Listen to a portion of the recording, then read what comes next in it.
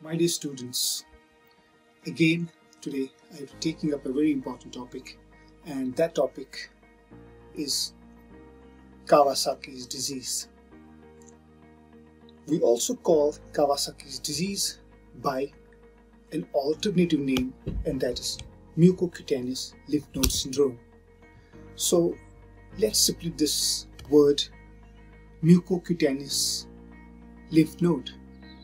So as you are aware, in this disease what would be affected would be the mucosae, the cutaneous, the skin, and the lymph nodes. So all the three systems would be affected. Now later on we will go what other systems are affected in this disease. So first of all, you have to remember that it is a multisystemic vasculitis, and question asked is what type of vasculitis. It is a vasculitis which affects the medium-sized arteries.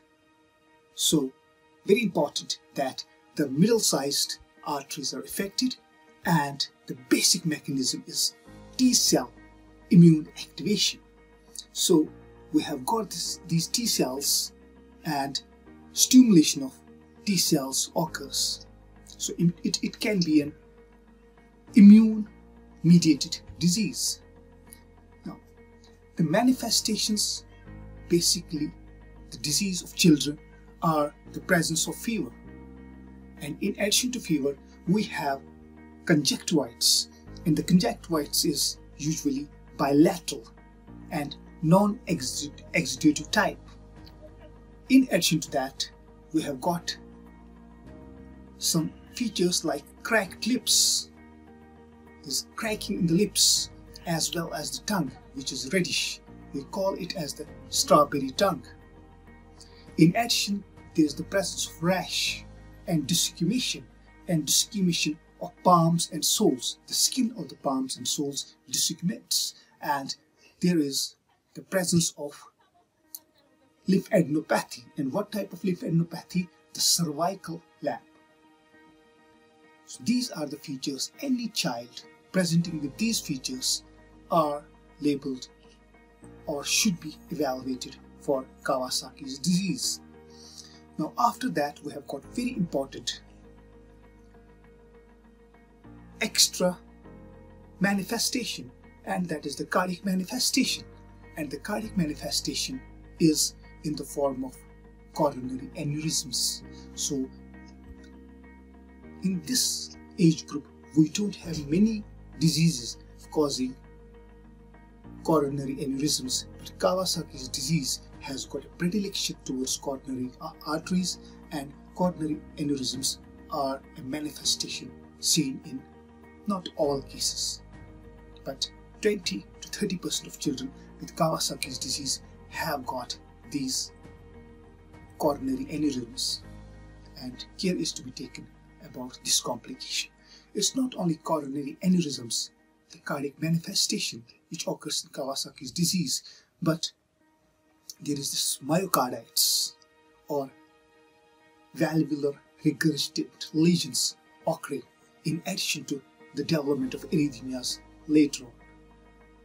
Now Kawasaki's disease, in addition to the clinical manifestations, would be characterized by leukocytosis, increased C-reactive protein levels.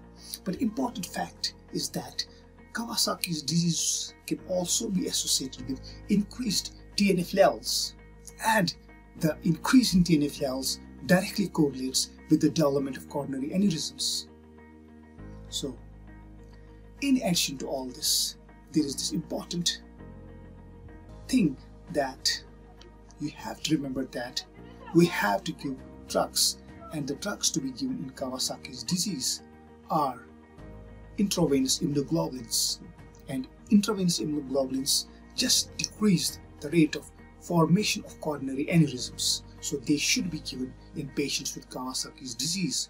In addition, a very unusual fact about the treatment of Kawasaki's disease is that the Kawasaki's disease is treated by aspirin. Normally we do not give acetyl salicylic acid to children because of the development of Reye syndrome.